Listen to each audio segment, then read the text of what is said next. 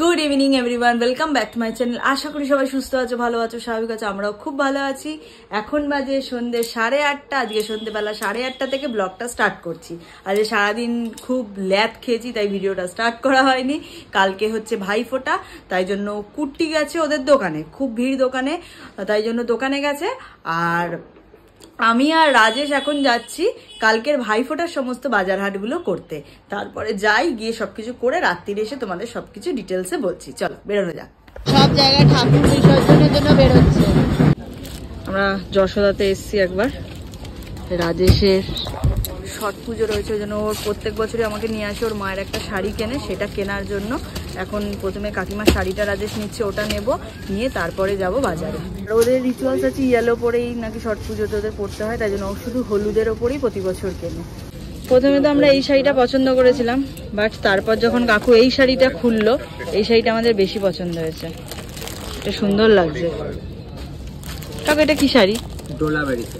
ডোলাবেরি silk. বাবা দেখ, এটাই তো। ওকে, এই জাস্ট বাজারের ভিতর থেকে বেরোলাম। বাজারে এত ভিড়, ভিডিও করতে পারিনি। এখন এসছি নিতাইতে মিষ্টির দোকানে। নিতাইয়ের ভিড়টা দেখো, লাইন পড়েছে। এবার আমাকে এখন ওখানে গিয়ে লাইন দিতে হবে নিতাইতে, বুঝতে পারছো কি মানে কি বলবো আর। হ্যাঁ, লাইন লাগা, তুই যা। এই যে আমার মিষ্টি নেওয়া হয়ে গেছে। ভাই আমি যুদ্ধ জয় করে বেরিয়েছি, এখনো এত লাইন। এই জাস্ট আমি গোড়াবাজার থেকে ফিরলাম, মানে মনে হলো পুরো যুদ্ধ জয় করে এলাম। এত ভিড় গোড়াবাজারে, সব বোনেদের ভিড়, সব ভাইদের জন্য। আর মিষ্টির দোকানে 45 মিনিট থেকে 50 মিনিট লাইনে দাঁড়াতে হয়েছে নিতাইতে। কমপ্লিট করলাম, কমপ্লিট করে মাছ মাংস যা যা নেওয়ার সব কিছু নিলাম, নিয়ে এই জাস্ট পাড়ায় ঢুকলাম। কুটি দোকানে রয়েছে। আমি এখন একটু খাবো হচ্ছে ফুচকা, খেয়ে তারপর বাড়ি দিয়ে যাবো। তো ফুচকা খেয়েছে, আলু পুরো শেষ। কত খাচ্ছ? আমিও খাচ্ছি। ক টাকা হলো অশোক দা? 100 টাকা। 100 টাকার ফুচকা খেয়ে নিয়েছে গো। আমাদের কাছে লজ্জা পায় না। 200 টাকার করে ফুচকা খেয়েছে সব কটা।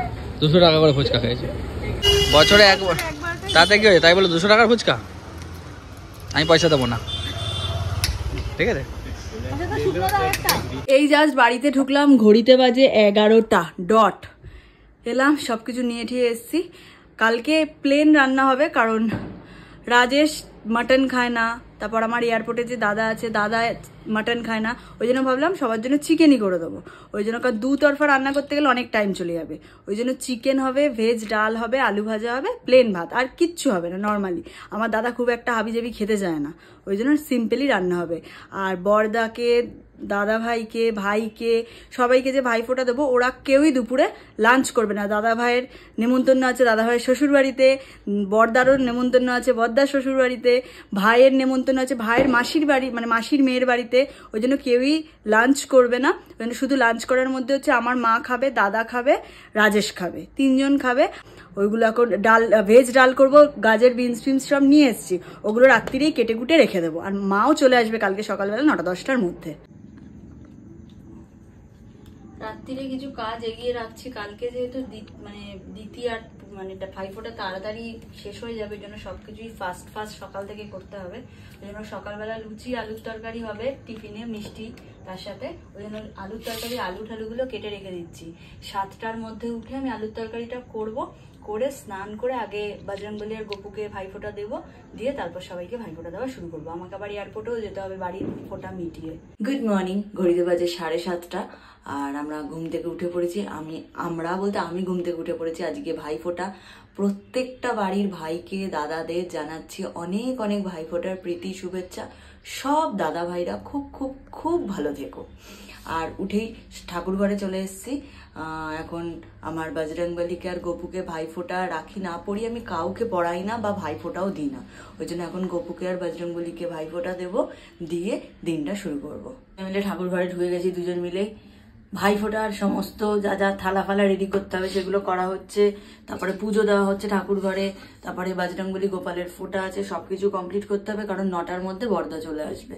তার আগে কাজগুলো কমপ্লিট করে নিতে হবে। তারপর পরপর এক একজন করে ভাইফোঁটা দেওয়া হবে। ভাইয়ের কপালে দিলাম ফোঁটা, জমের দুয়ারে পড়লো কাটা, যমুনা দেয় জমকে ফোঁটা, আমি দিই আমার দাদাকে ফোঁটা। ভাইয়ের কপালে দিলাম ফোঁটা, জমের দুয়ারে পড়লো কাটা, যমুনা দেয় জমকে ফোঁটা, আমি দিই আমার ভাইকে ফোঁটা। গুড মর্নিং, আজকে নেক্সট ডে, আর আজকে ভাইফোঁটার অনেক অনেক অনেক শুভেচ্ছা সকলকে। সকাল সকাল তো উঠে পড়েছি, রিম্পার তো উঠে স্নান পুজো দেখানো হয়ে গেছে, কমপ্লিট। বজরং বলি গোপালকে ফোঁটা দেওয়া হয়ে গেছে, ঘরের পুজো কমপ্লিট, রেডি হয়ে গেছি। লুচি আর সাদা তরকারি আর মিষ্টি দিয়ে ভাই ফোঁটা হবে, সেটা অলরেডি তরকারিটা আমি বসিয়ে দিচ্ছি। আর আমি এখন একটু বেরোচ্ছি, মাও যাবে হচ্ছে মামা বাড়ি, তাই মাকে সিটি লাইফ অবধি মানে ক্যান্টনমেন্ট অবধি ছাড়বো, ওখানে অটো তুলে দেবো, মা 1 নম্বর নেমে যাবে, তারপর ওখান থেকে অটো করে রাজারহাট মামা বাড়ি চলে যাবে। টাটা,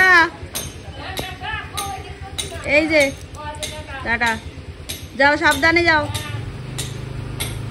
মাকে গোড়া বাজারে ছেড়ে এই জাস্ট ফিরলাম, আর এদিকে বর্দা এসে গেছে, ফোটার পর্ব চালু।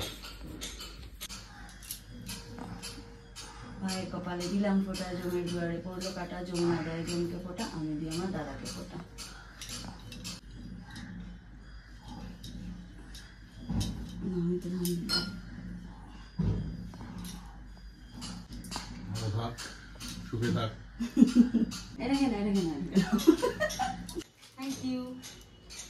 কি হলো?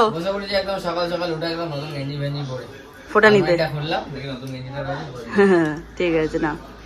বলো।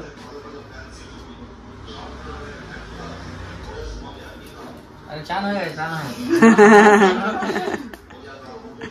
কপালে দিলাম ফোঁটা, জমের দুয়ারে পড়লো কাটা, যমুনা দেয় জমকে ফোঁটা, আমি দিই আমার ভাইকে ফোঁটা।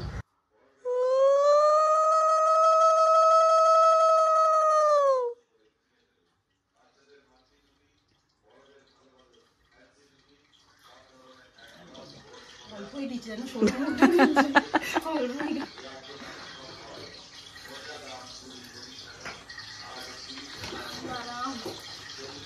আমি গিফট কিনে নিয়ে এখনো ডিউ সব ডিউ কালকে দেখি না বছরে একবার দুবার পাওয়া যায়।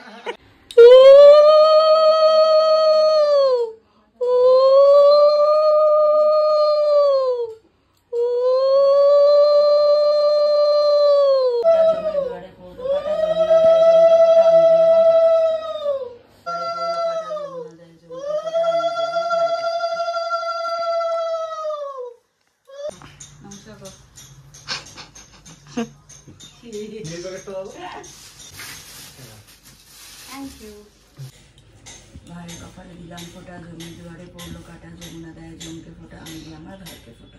আবার একটু পা দুটো বাড়িয়ে দিবি, ভালো থাক, আরো বড় হ। লম্বায় বড় হতে বলেনি, ঠিক আছে? নমস্কার কর। নে এবার হট সিট থেকে ওঠ, এক একজন করে বসছে হট সিটে, হট সিট থেকে হয়ে গেলে ওই পাশে কি খাচ্ছে। আর ভাই এখানে বসে খা।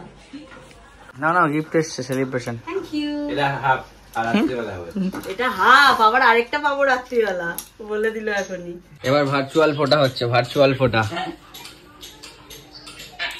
ভাই কপালে দিলাম ফোঁটা, জমের দুয়ারে পড়লো কাটা, যমুনা দেয় জমকে ফোঁটা, আমি দিই আমার দাদাকে ফোঁটা। ভাই কপালে দিলাম ফোঁটা, জমের দুয়ারে পড়লো কাটা, যমুনা দেয় জমকে ফোঁটা, আমি দিই আমার দাদাকে ফোঁটা।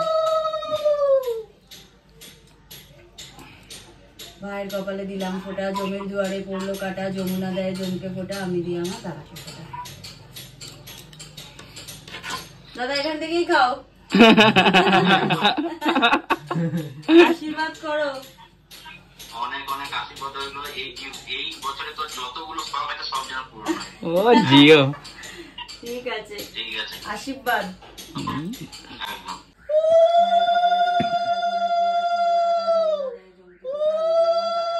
এদিকে তো কাজকর্ম কমপ্লিট, রিম্পারও ফোটা টোটা দেওয়া হয়ে গেছে, এবার এয়ারপোর্ট যাবে রিম্পা, আর আমিও যাচ্ছি, আমিও ফোটা নিতে। অর্ধেন্দু বলে আমার ভাই বন্ধুও দাঁড়িয়ে আছে, আমি আর আমার এক বন্ধু, আমাদের এক পাড়ার বোন আছে, ও আমাদেরকে প্রতি বছর ফোটা দেয়, ওখানে যাচ্ছি ফোটাটা নিতে। আর তুমি কি করবে? তুমি কি করবে? আবার প্লেট রেডি হয়ে গেছে, খাওয়া হয়ে গেছে। এটা বাবার জন্য বাড়লাম, বাবা নিচে আছে, বাবাকে দিয়ে আসি।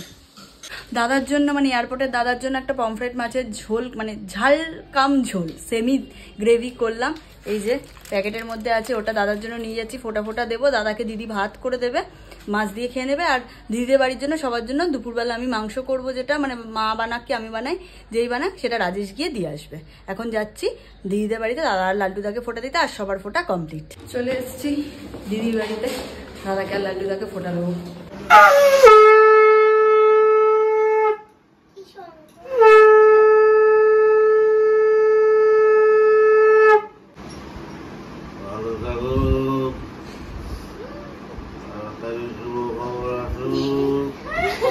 জীবনে দাঁড়াক সেটা বলো, সে তো দাঁড়াবে।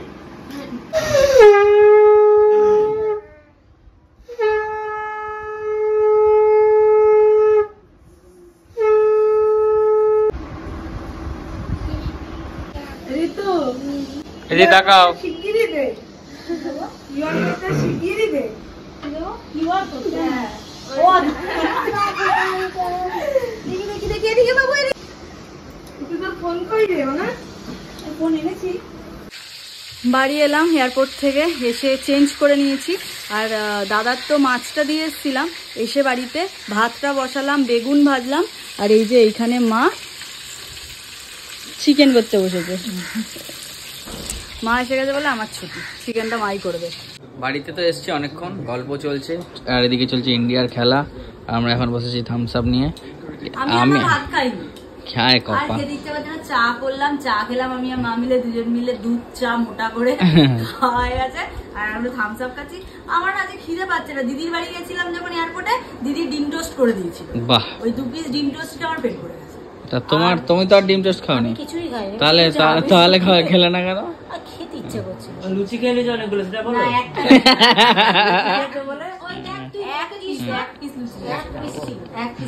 এখন 6:45, যাওয়ার তো কথা অনেকক্ষণ আগেই ছিলাম, ইন্ডিয়ার খেলা দেখছিলাম বলে আর যাওয়া হয়ে ওঠেনি। ওদিকে ট্রলি মনে হয় 5টা 5:30টার মধ্যে চলে এসছে, ঠাকুর মনে হয় তোলাও হয়ে গেছে। যাই, এবার ভাসানে বেরোতে হবে। মা এই জাস্ট গেল, দাদা তো দুপুরবেলা খাওয়া দাওয়া করেই বিকালের দিকে চলে গেছিল। তারপরে মা এই জাস্ট বেরোলো, আমি কুট্টি মা রাজেশ মিলে প্রচুর গল্প কাট্টা করছিলাম। আমি আর মা দুজনেই কেউ লাঞ্চ করিনি, কারণ সকাল থেকে প্রচুর খাটাখাটনি হয়েছে। ওই জন্য ঠিক 4:30 5টার সময় খেতে বসার কথা, একদম ভাত খেতে ইচ্ছে করছিল না। চা করলাম, চা বিস্কুট খেলাম, পেট ভরে গেছে। রেখে দিয়েছি খাবারগুলো, মায়ের খাবার মাকে পাঠিয়ে দিয়েছি, আর আমারগুলো রেখে দিয়েছি, রাত্রিরে ভাসান থেকে এসে খাবো। এখন বেরোবো। এই যে প্যান্ডেলে চলে এসেছি, আমাদের এতগুলো 30টা ঢাক এসছে, 30টা ঢাক আমাদের সাথে ভাসানে যাবে। এটা একটা নতুনত্ব আমাদের করা হয়েছে এবছর। এই যে কাকুরা হাঁপিয়ে গেছে এখনই করতে করতে। মিষ্টি রানী রেডি হয়ে চলে এসছে যাবে বলে। আমরা এখন সবাই মিলে ভাসানে যাবো। ছোট্ট একটি আবেদন, যারা আমাদের ভাসান বেরোচ্ছে।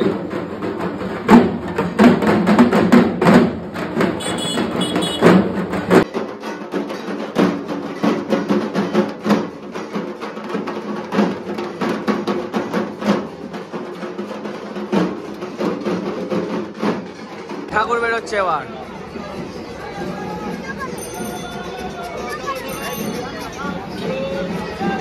চলো চলো,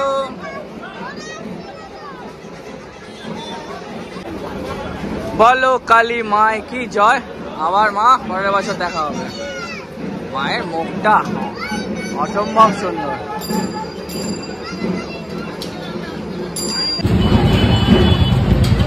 এই যে আমাদের ঠাকুর যাচ্ছে ভাসানের জন্য।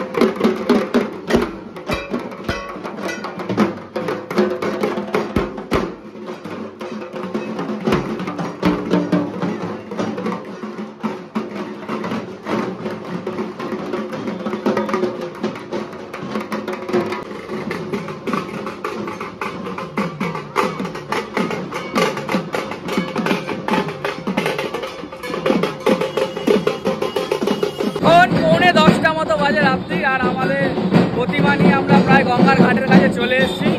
এই যে আসছে সব, ব্যাস তারপরে এই ঠাকুর বিসর্জন দিয়ে বাড়ি। একা একা এই মেয়েটা একাই টেনে গেল, একা একা।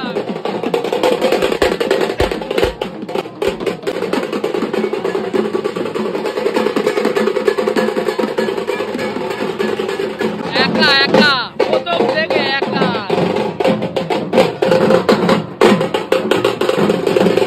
আমরা চলে এসেছি গঙ্গার ঘাটে।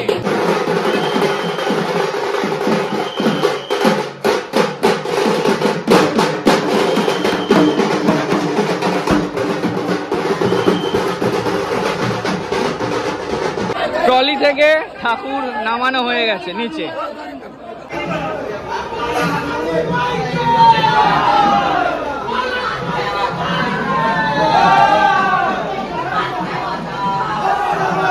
টাফ সিচুয়েশন, এখান দিয়ে সিঁড়িটা নামানোটাই টাফ ব্যাপার।